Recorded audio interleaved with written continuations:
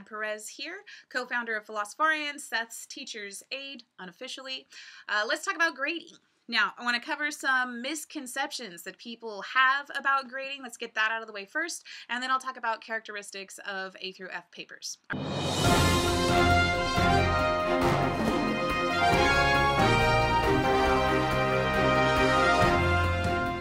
Gaming your grades, doing as little as possible to get as good of a grade as you can. It usually shows. Philosophy is about looking at the structure of ideas. It's hard to show that you understand the structure of ideas with putting as little effort as possible into it. And it's, disrespectful to yourself, to your teachers, to the institution of education, blah, blah, blah. I'm not going to soapbox here, but I don't respect it, and you shouldn't either. Don't try to figure out what your teacher wants. Don't try to figure out what Seth wants you to say. That is not what these assignments are about. And if you try to do that, you are already on the wrong path. Don't expect high school effort to get you college grade results. Not going to happen. You're going to have to try harder. That's because you're at the next level. College is harder. The next step. Simply turning in a paper on time is not a recipe for a B. Yeah, it's good that you turned your paper in on time, but it's also expected. Weird assumption that students have.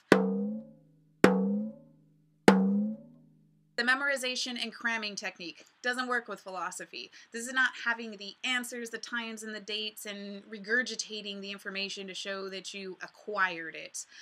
Philosophy is not about acquiring information. It is about understanding ideas. And, oh, right, yeah. If you spent a lot of time on your paper, that doesn't mean it's good.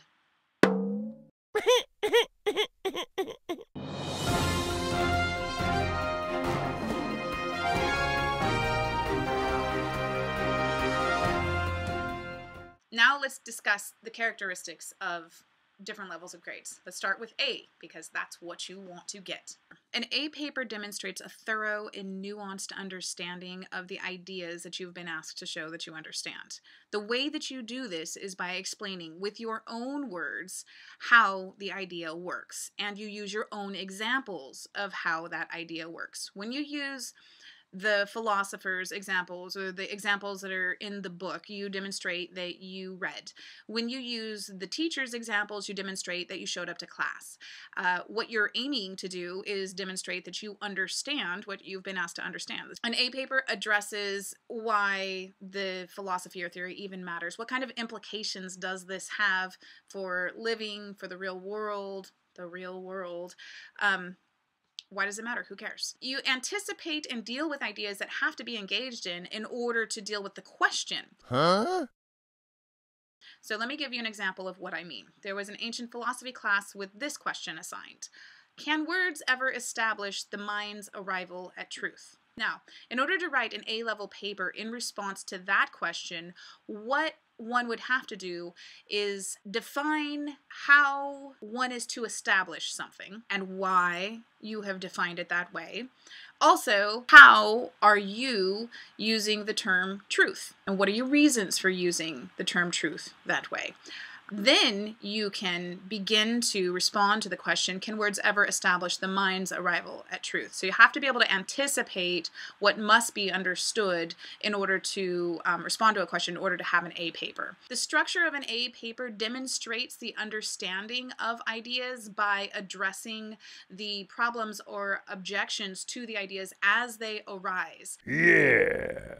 If you know that there are problems or objections and you just throw it in a whole paragraph somewhere, all of the objections and all of the responses to it, you haven't shown that you understand how that all fits together. A papers show an understanding of the ideas, problems, and responses to those problems in the structure of the paper itself.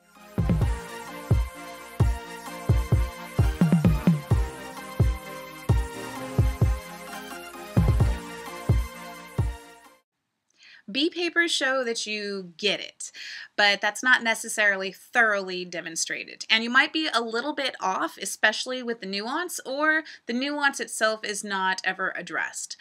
It leans a little bit too much on quotes to do the explaining. It also expects the professor to already know what you're trying to say, especially with the details, and generally leaves the significance of the ideas up to the reader. And even though that is your philosophy professor, it is your job to demonstrate that you understand what the significance of the ideas are. Back to that ancient philosophy example. In a B paper, there is an understanding that ideas need to be unpacked, but not necessarily a thorough demonstration of how that should be done. So with that question, can words ever establish the mind's arrival at truth? What a B paper will usually do is define what is meant by established, define what is meant by truth, but not give reasons for it, and then continue on with the question. Without giving the reasons for the definitions, you've often precluded the possibility of demonstrating what the significance of the ideas are later on in your paper.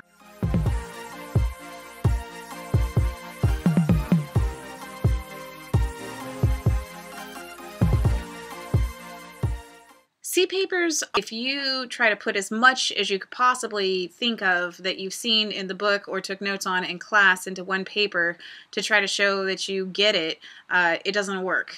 What ends up happening in a C paper is there's a lot of description and very little reasoning, if any at all. Writing is often a problem in C papers. A few different things can go wrong with your writing here. It can be sloppy or undeveloped, and that stands in the way of your clarity. It could be mechanical and awkward, so the worst version of the 5-paragraph essay where you start off with, my thesis is, in transition, I'm going to talk about this next. This is my first point, my second point, my third point, and then in conclusion, I have summarized everything I just said, and that is why I hold my original thesis. People turn papers in like that, and they're really hard to read. Don't do it. It's a C. It's average. It's not good. It's disturbing that that's average. C papers also tend to hide behind big words. They're like the hipster of philosophy papers that way, in a bad way. And also, they tend to show that they don't actually understand what those big words mean. A C paper will address the ancient philosophy question of can words ever establish the mind's arrival at truth by assuming that we all know what is meant by establish, we all know what is meant by truth, and then continuing with the question from there, or worse yet, give definitions that are tautologies. Tautologies are definitions that are the same as the word themselves. So it might define truth as something that is true. Not useful.